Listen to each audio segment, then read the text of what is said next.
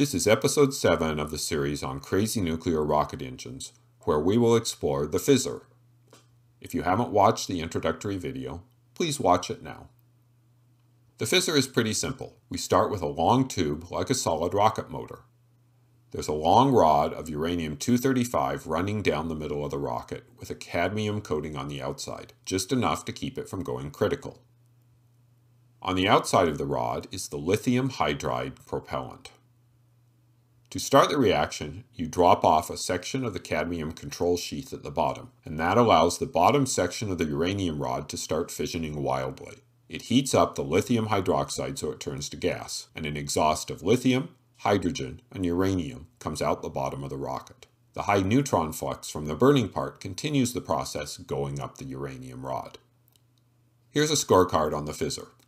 On the plus side, there are no moving parts, and the design gives you plenty of thrust. On the negative side, it's excellent at dispersing fission byproducts across a large area. It cannot be throttled down or up. Do not hold in hand, light fuse, and get away. It gets a solid 10 on the craziness score. If you enjoyed this video, please play with a sparkler.